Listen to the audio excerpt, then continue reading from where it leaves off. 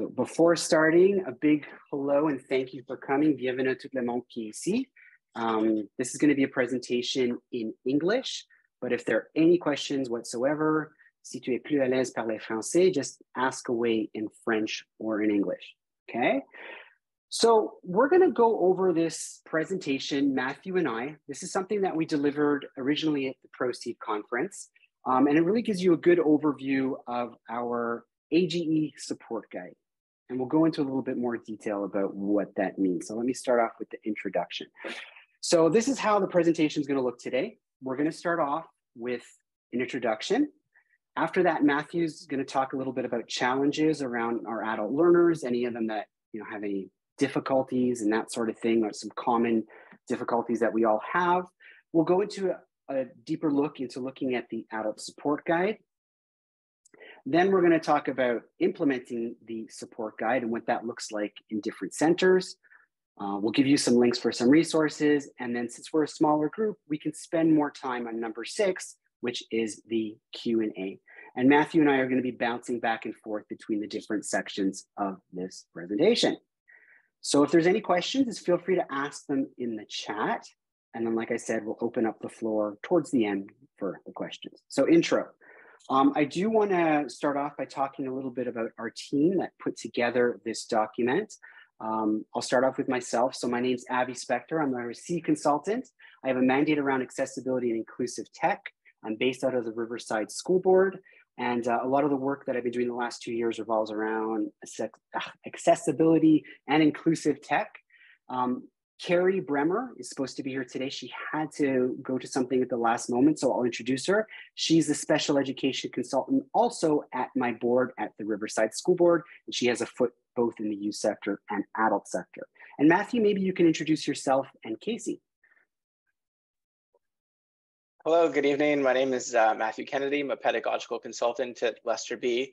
My dossiers are social integration and socio-vocational integration at PAC Adult Center in LaSalle and Place Cartier Adult Center in Beaconsfield. I also provide support to the resource team at Place Cartier.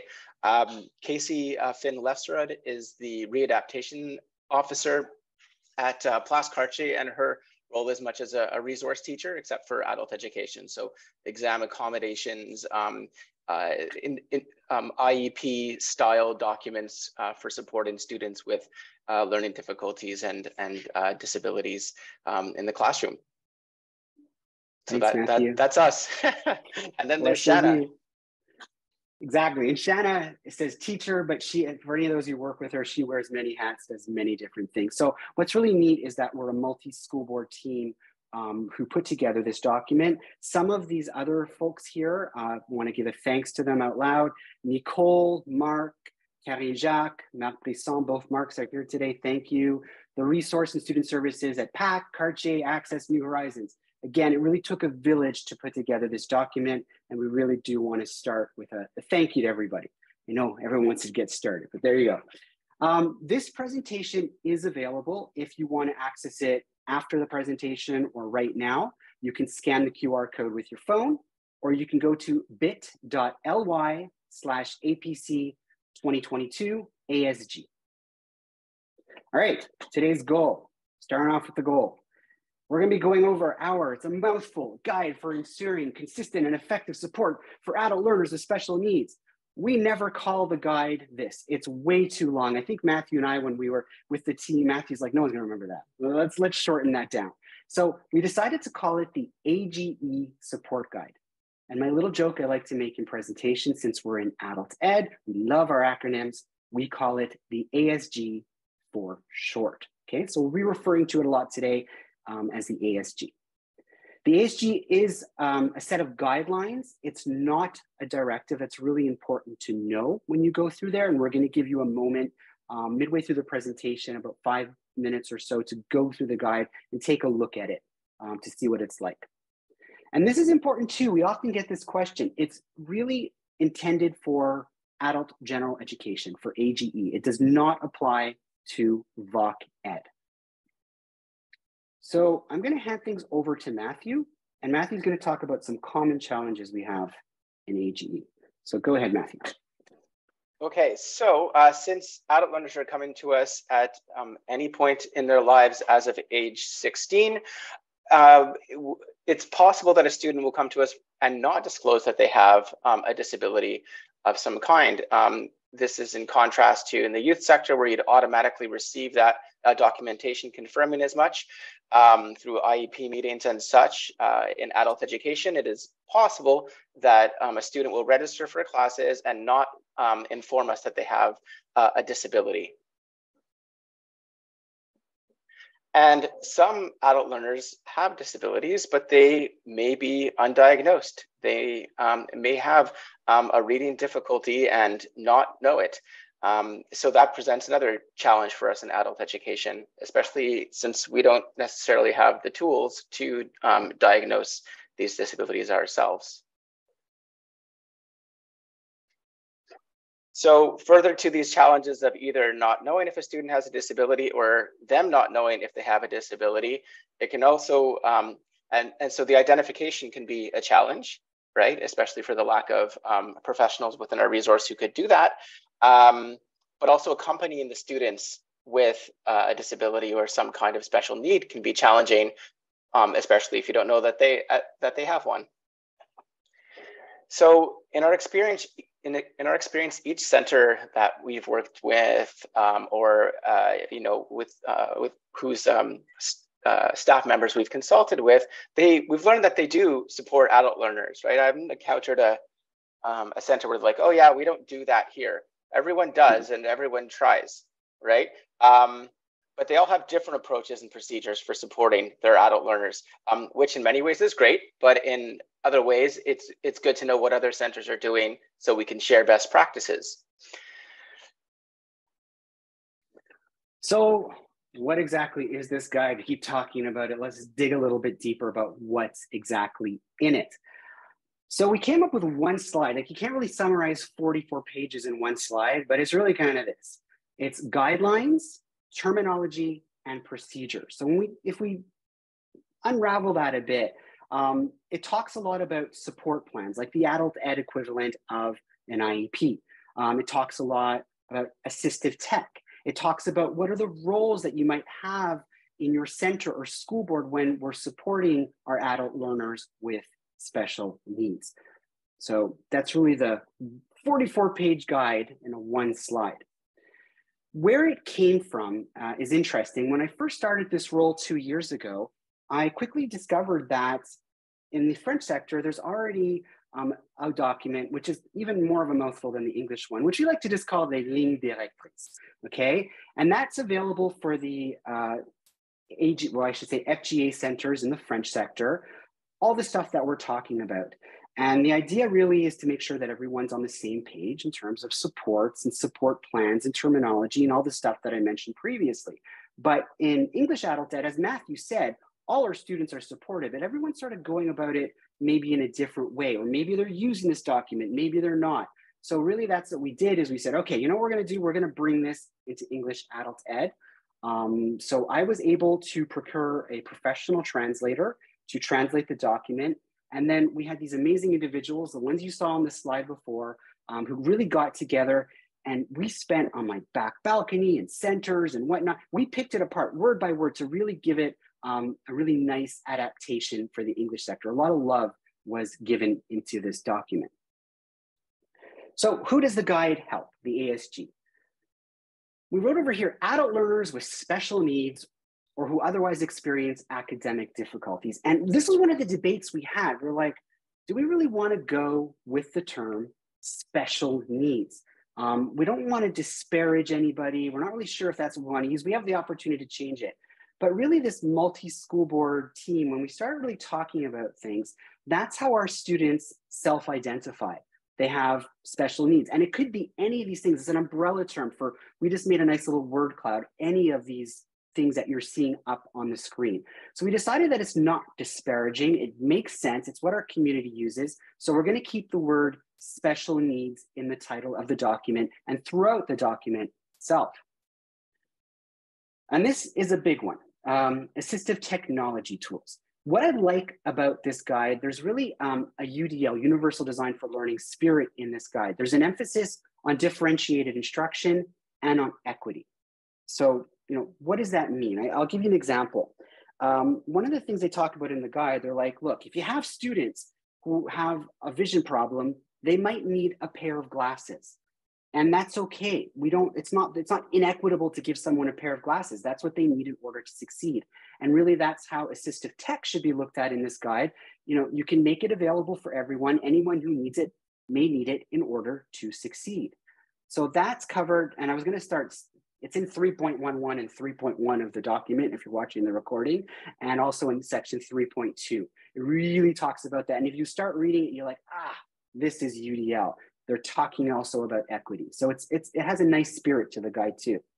And in terms of the assistive tech, there's actually 4 full pages. Matthew and I counted, I think 19 different assistive technologies that are mentioned. But what's nice about them is they don't focus on the tools. It's not like go use, read and write or immersive reader. They really talk about the strategies and the spirit of each one of these different assistive technologies you can use. And in a good word of advice that our team can put forward, if we're looking at a UDL mindset, a more universal mindset, it's not like, okay, here's 19 assistive technologies, let's teach them to everybody. It's really pick the 3 that you think would benefit the most students if you are implementing this in your center, and stick with those. So these 3 top assistive technologies, I'm going to bring up the next slide because I have this in every presentation. What's necessary for some is beneficial for all. We love that. Matthew, I think you really kind of coined that originally, this little spin on it. And I'm going to make a t-shirt printed with that. It's something that we talk about a lot, and it's in the guide when it talks about assistive technologies. Oh yeah, I definitely didn't coin it, but I've heard it, and I echo it, and I'll shout it from the rooftops. There's variations on it. Every time we go, remember we got it from a Canadian. Anyways, this is the one that we love. We use this all the time. So it's literally in every presentation. I just changed the color of the stars. Anyways, what does the guide actually look like? Well, we thought at this point of the presentation, probably talked enough. We want to give you, 5 to 10 minutes to just thumb through the guide. And we don't want to give you any instruction. Go through it, take a look. If there's anything, jot it down on a piece of paper, and hopefully it'll be addressed in the next section. But if not, we'll talk about it in the open Q&A. So here is, I made a bit.ly, Matthew, bit.ly/ASG document, or you can scan the QR code if you want to look it on your phone. It should bring you directly to the guide. Okay, so here we go. Process. Over to you, Matthew.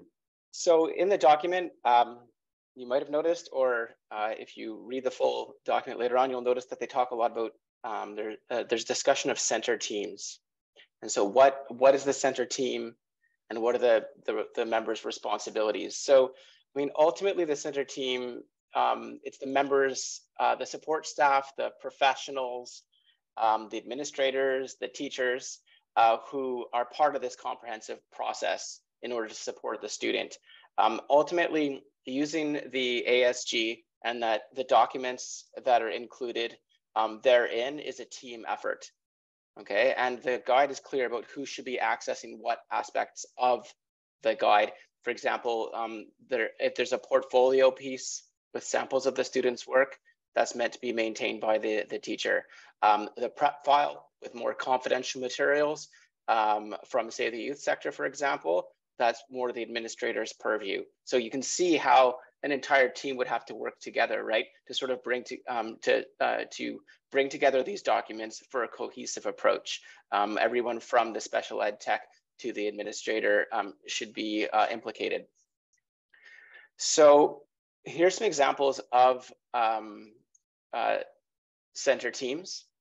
Now, one of the many things that was so interesting about putting this, about editing this guide and putting together the accompanying documents was the opportunity to speak with various staff from different centers.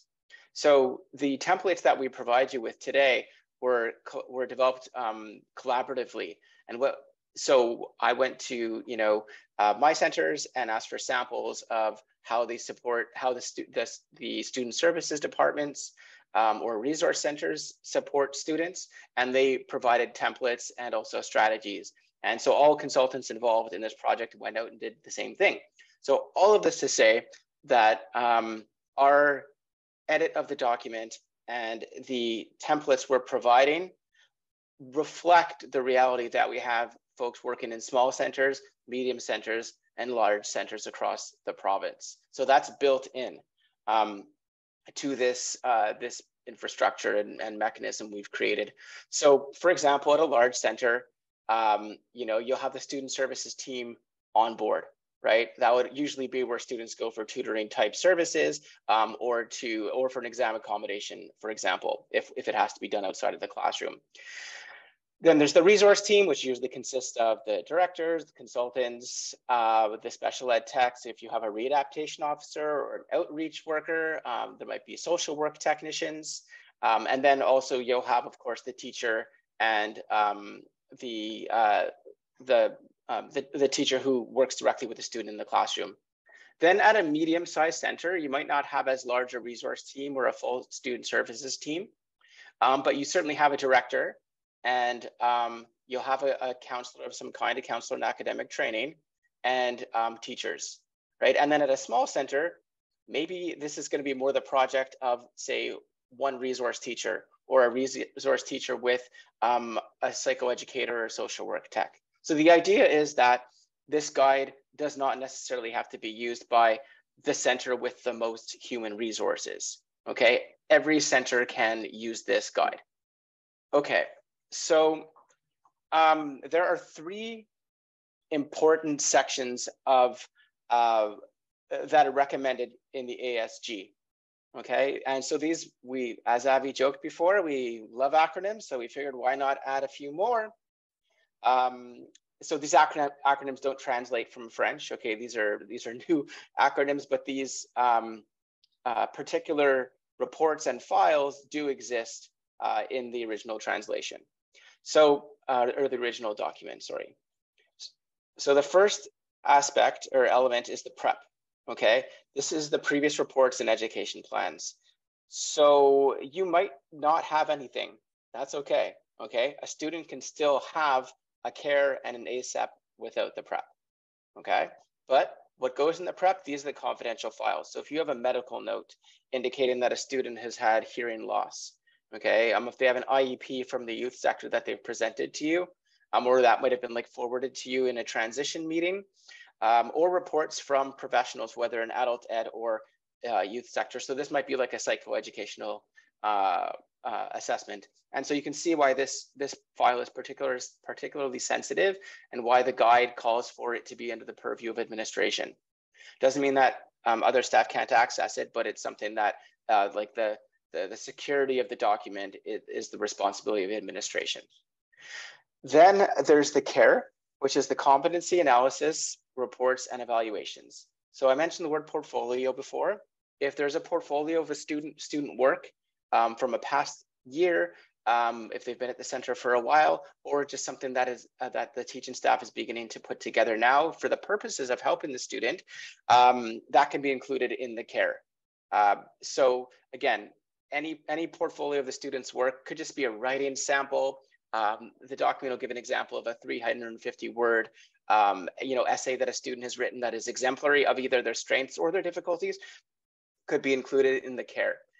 It can also be a place to document needs, whether it's just like a simple checklist that perhaps a special ed tech has observed in the classroom, or supports and interventions that have been implemented previously and successfully, hopefully. Now, the final step is to put together the ASEP. Now, the ASEP is the adult ed version of the IEP.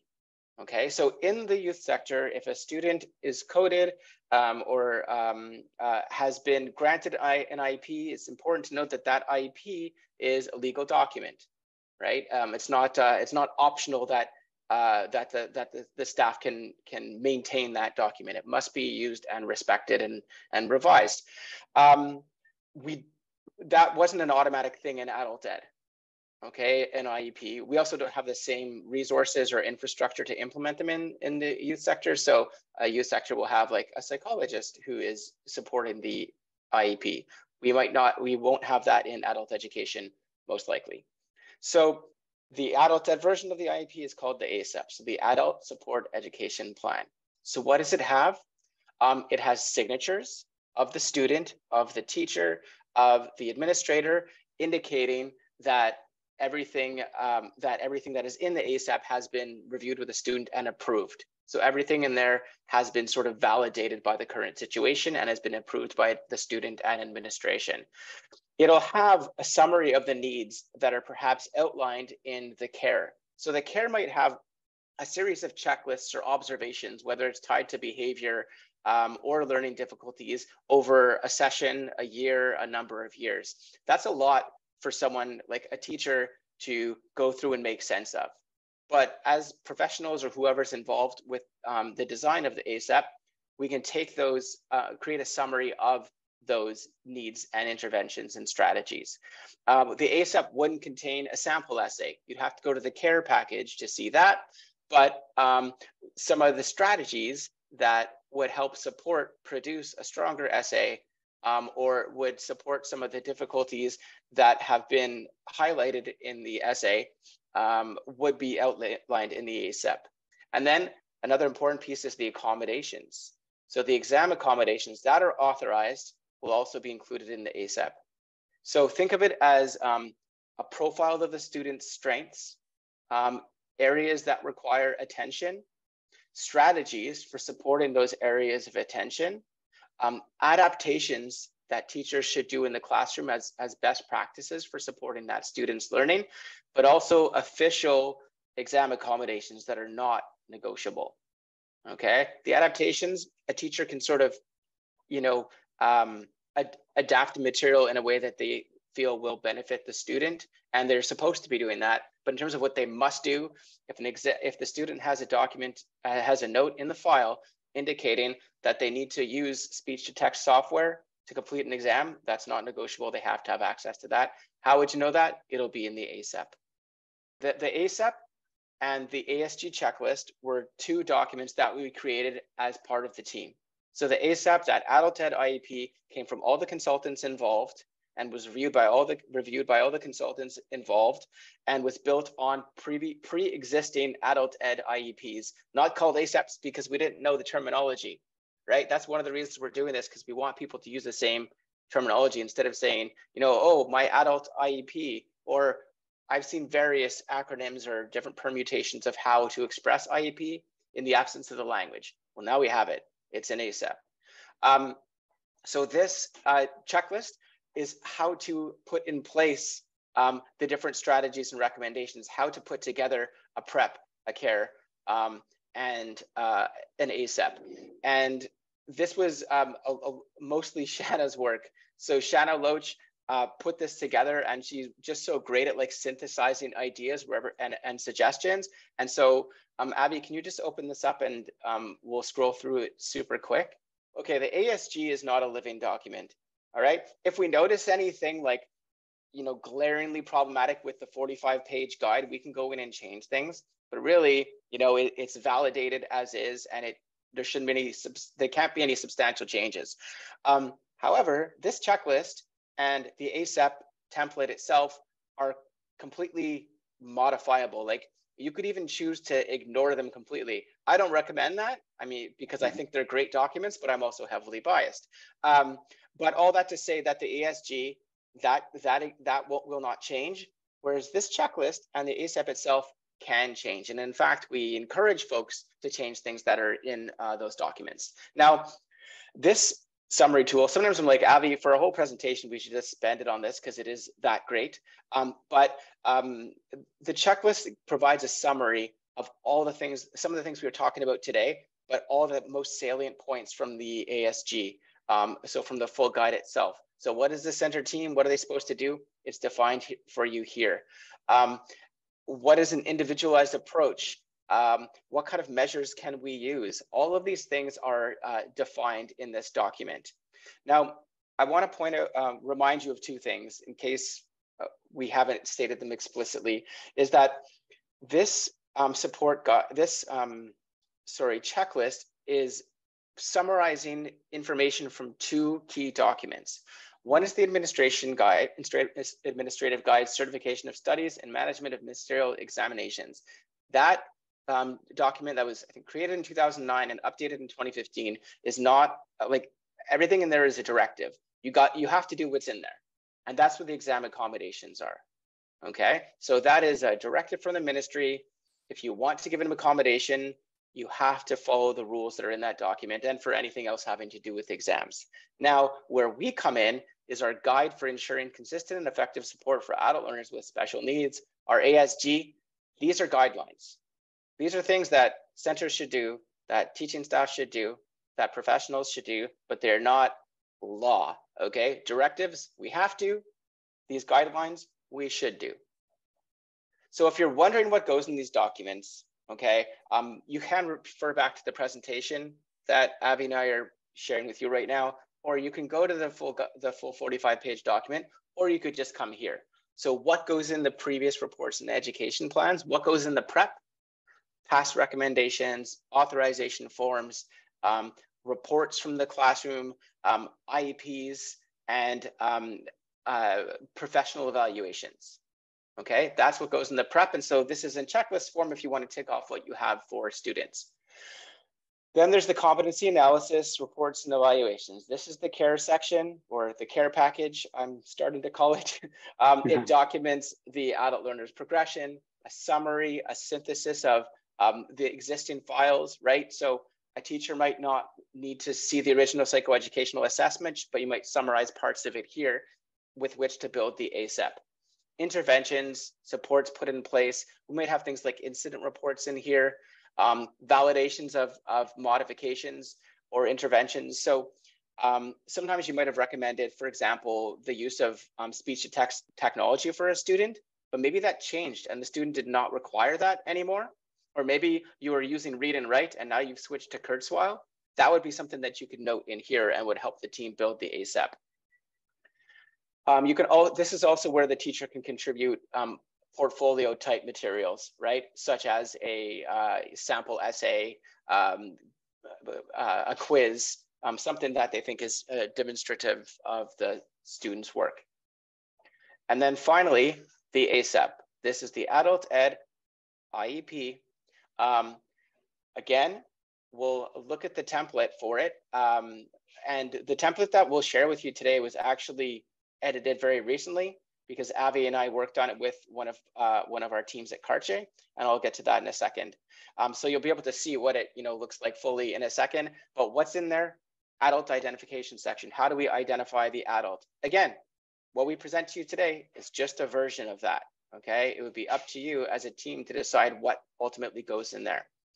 We can list objectives, the learner's needs, the support measures that are used, whether human, material, or technology based, the reports added, right? So you might not put everything from the care or from the prep. You would put what is most salient right now, right?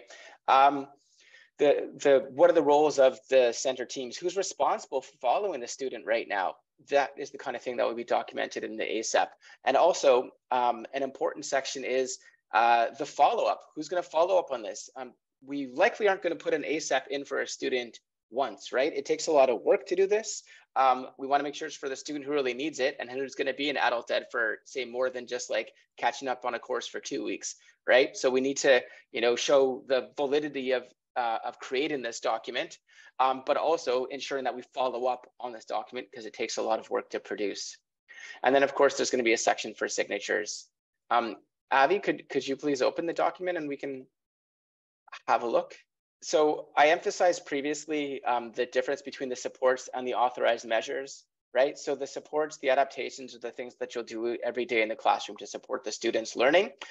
That might be doing something such as suggesting that the teacher provides them access with Google Read and Write, but using the Google Read and Write in an exam is tricky because it has to be online, right? So in the exam, you might also indicate that the student will be able to use text-to-speak technology, but you would be using Kurzweil or WordQ since you can use those offline so as to not compromise the exams, right? So you see how Read and Write is pretty accessible to anyone who has a Google account. That would be an adaptation, but for that to become an accommodation, you would have to look at a different tool for one thing, and then demonstrate that the student needed Google Read and Write to succeed. And then that would become a more like concretized accommodation in the ASEP itself. So just going through the ASEP, you'll see the kind of information we have in here. Again, like this we literally just edited last week because we had our idea that was based on all the different centers templates that they had previously created. And we put one together that we thought sort of spoke to all of those experiences. And then we edited a bunch more times because we kept finding things. Then we decided that why don't we actually use it with a team? So Avi and I worked with the Endeavor special ed techs and the Seed special ed tech and the Thrive special ed techs. So those are all of our SI and SVI programs at Lester B. We got the special ed techs in one room for 2 hours, and we had them go through this. So our first step was we had them all edit a version of this. We gave them a couple minutes to sort of work through it and take out what they wouldn't need and add in what was missing. And then Avi and I edited it on the spot. And then we actually got them to create an ASEP for a student, kind of like a mock situation. So what did the Endeavor and Thrive and Seed spec ed techs come up with? This document ultimately. So the idea was that they needed to make it their own for their particular context. Every center should be doing this as well. Again, you could use it as is, or you can change whatever you like in it, okay? Without deviating too far from what's prescribed in the guide. So here are things we thought were important: the proficiency in English, proficiency in French. We wanted a list of community resource support personnel, right? Again, this is editable. Let's say the student doesn't have a resource person in the community. Well, take that section out, right? Or if they have more than 5, add more.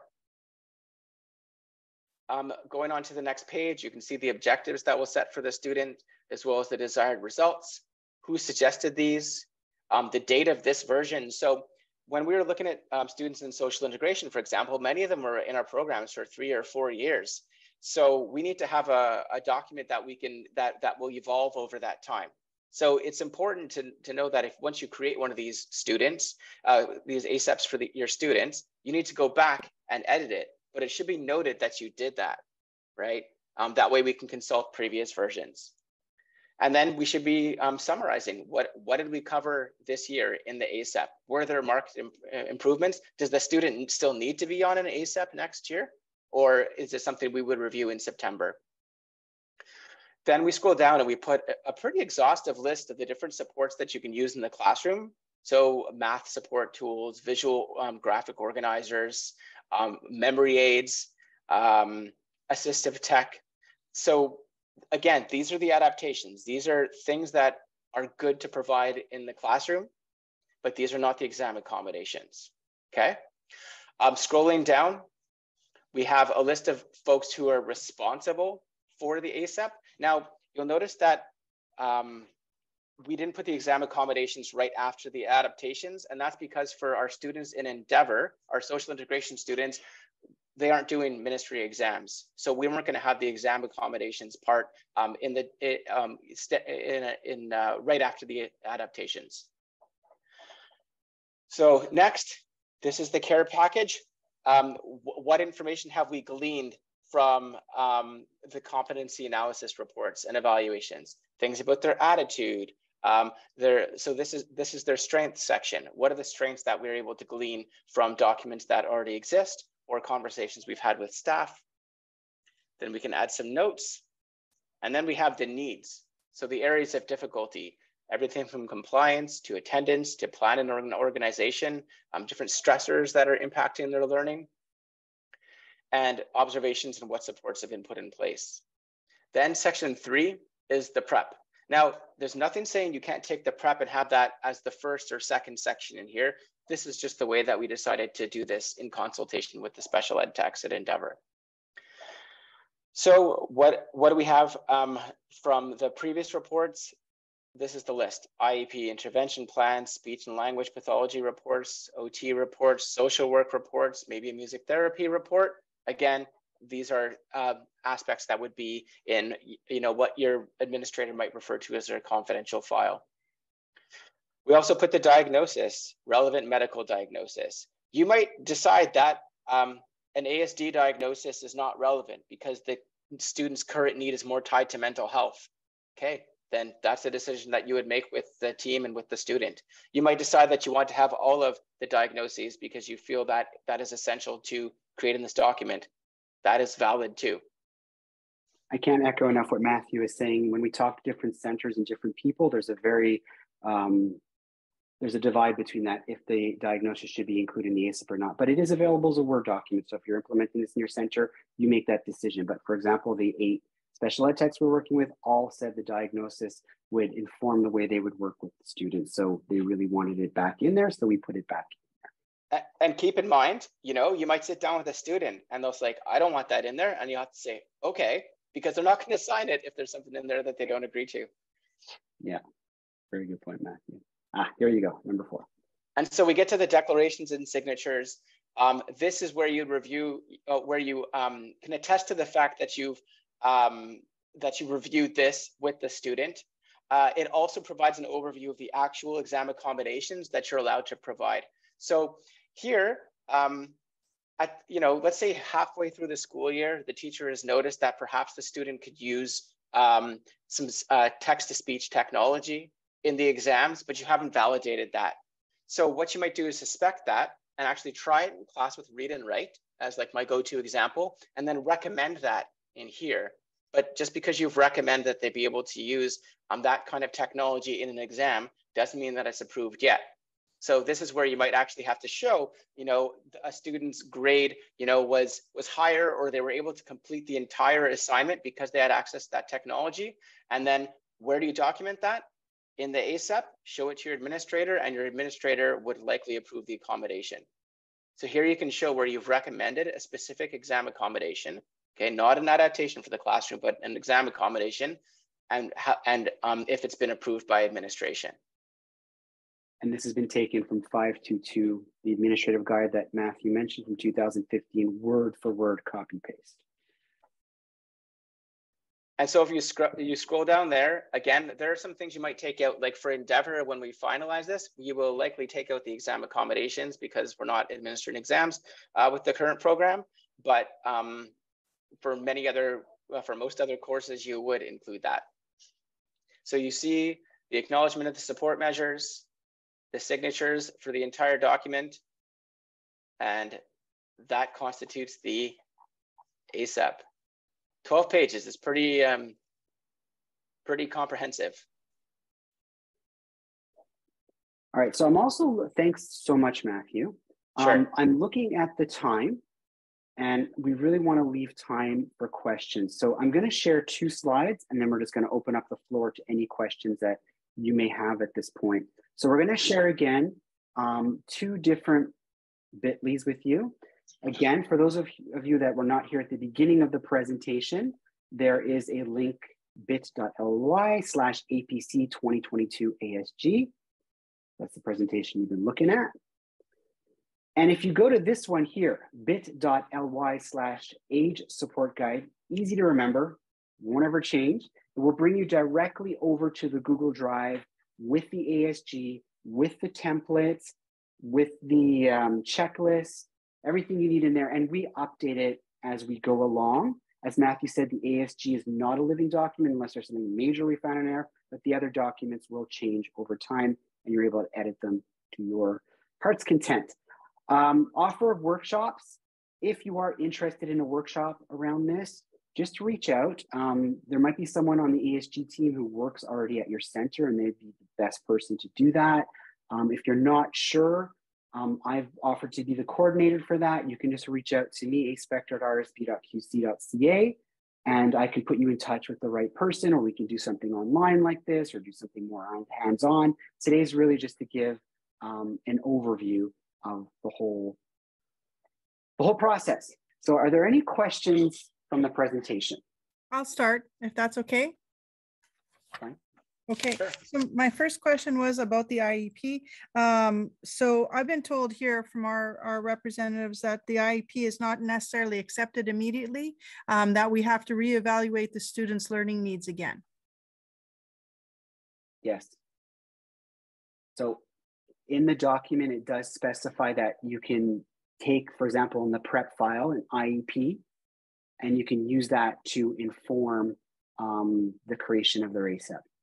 Okay, so it doesn't mean that we'll actually apply the IEP from high school to us just as it is. No, because things may have changed over time.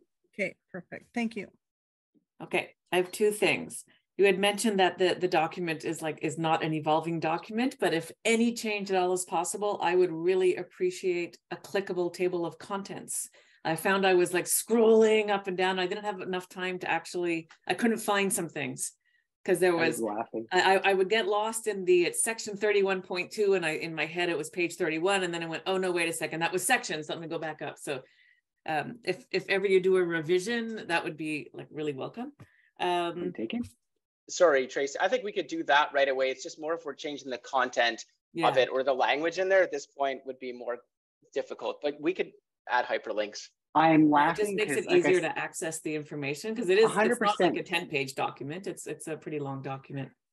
In the original French document, it is hyperlinked. And that's one thing when we published for a variety of technical reasons, we're like, okay, we're just going to put it out like this.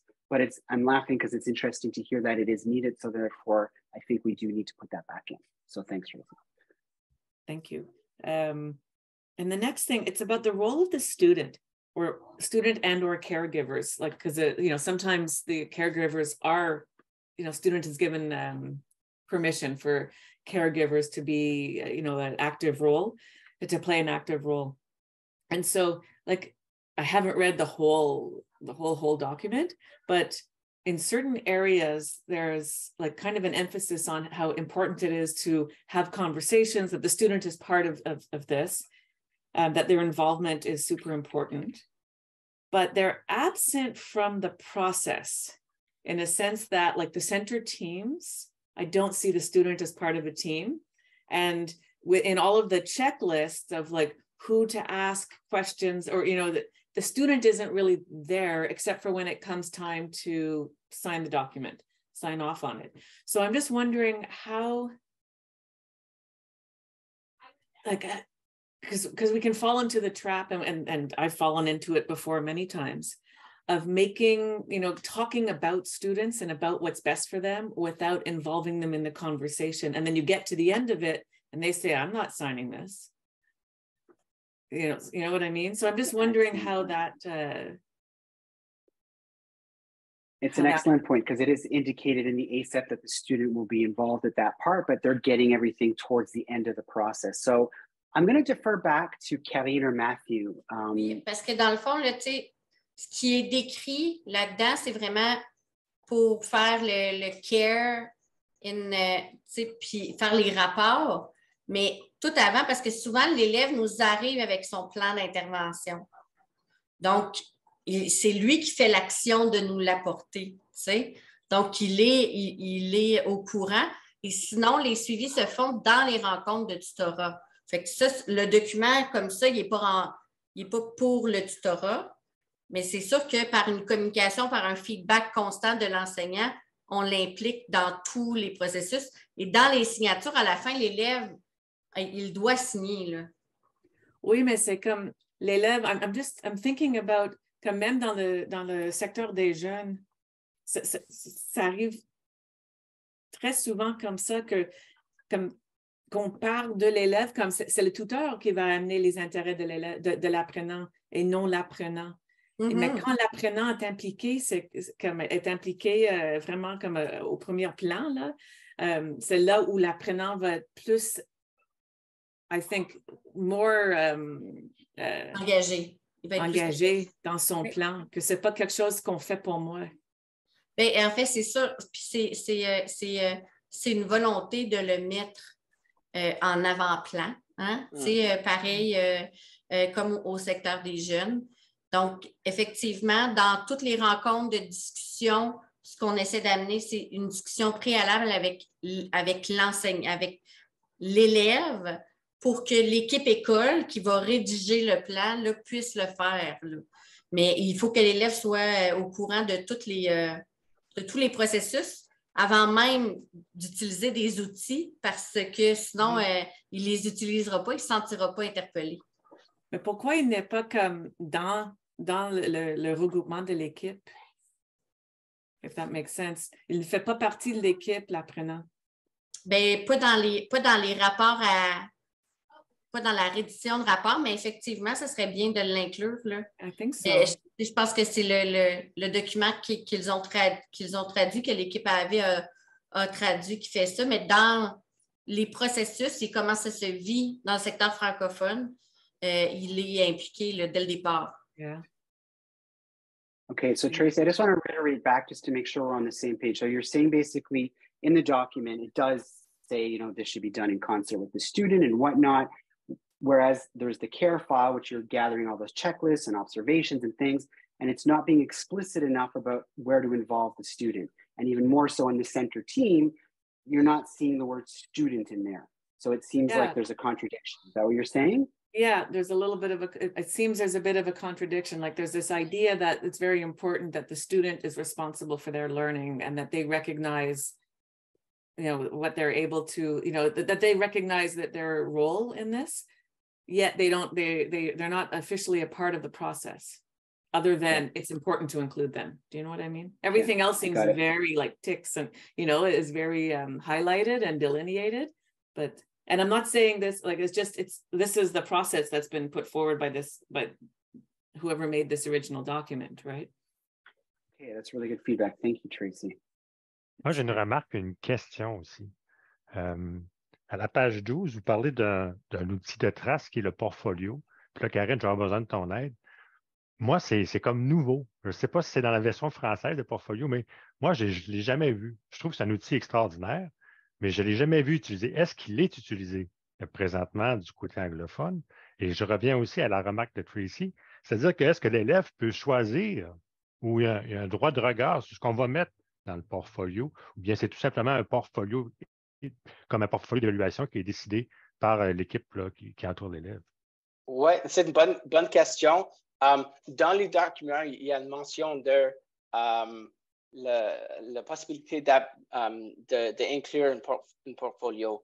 Alors, je ne peux pas vous donner comme un exemple de comment c'est utilisé dans ce moment-là, mais c'est une bonne question puis un bon point, Richard. Je pense que peut-être on pourrait être un peu plus comme spécifique avec la langage autour de l'utilisation du portfolio et qu'est-ce qui est là-dedans et c'est qui fait la décision qui va être dans le portfolio. Oui, mais je trouve que c'est une excellente idée, mais là, Karine, je pose la question à toi. Est-ce que c'est fait du côté francophone? Oui. On monte des portfolios? On monte des portfolios, mais on ne l'associe pas à l'évaluation. On l'associe à quand on est à recueillir des traces, à savoir si un outil est mieux qu'un autre, si une aide est spécifique qu'un autre, ou pour savoir les méthodes de travail, on va utiliser différentes traces de l'élève. Fait que c'est comme ça, ce portfolio-là, dans le document qui est présenté, qui est abordé. Là. Ça n'a pas du tout rapport à l'évaluation. Je pense qu'il y a une explication, un contexte que c'est quelque chose qui est important d'inclure pour to make the case for using a specific adaptation, right? Mais il n'y a pas comme une explication de qu'est-ce qui est là-dedans spécifiquement. Oui, parce que c'est assez rare qu'on mentionne un outil spécifique dans un document. C'est la première fois que, tu sais, habituellement, on dit, bon, choisissez le document que vous voulez, mais là, on dit, prenez un portfolio. Puis il n'y a pas d'autres exemples. Je dis, oh, wow, c'est rare qu'on suggère un outil. Là. Mais que je trouve ça intéressant. Puis en tout cas, moi, personnellement, je ne l'avais jamais vu. Puis il y a eu une période où on disait le portfolio, c'est bon pour tout. L'élève, par exemple, si on prend un élève au début, on dit voici comment il dessine une main au préscolaire. Puis après ça, en 6e année, voici comment il dessine sa main. Puis là, on peut voir exactement le progrès qui a été. Oui. Mais c'est peu utilisé, en tout cas chez aux jeunes, il est peu utilisé au régulier. Je ne sais pas si avec les élèves en besoin particulier, c'est plus utilisé, mais c'est un super outil. Mais j'aimerais ça, en tout cas, comme tu disais, Mathieu, qu'il soit défini qui met quoi dedans. Parce que l'élève, je pense que des fois, il aimerait mettre quelque chose. Voici ce que ce que je vais vous montrer, ce que je suis capable de faire ou ce que je ne suis pas capable de faire. Oui, et pour moi, je travaille principalement en IS, puis nos élèves ont des portfolios et vu que les élèves sont dans nos programmes pour 2, 3, 4 ans, on a un dossier plus épais avec plus de matériaux.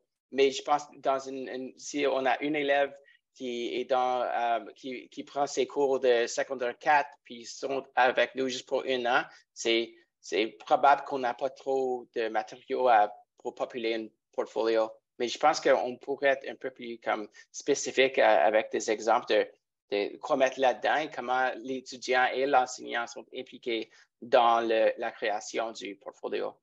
Okay, so excuse, just a quick question. First of all, I want to say I love the explanation. I love the documents that you've created, and it's clarified so many things for me that working as an English teacher in a French board, I don't see those documents ever. And I've only found out in the last 5 years that IEP exists. So my question is, if I wanted to talk to my administration, who builds these files? Is it the teacher responsible, or is it who does it? Or yeah,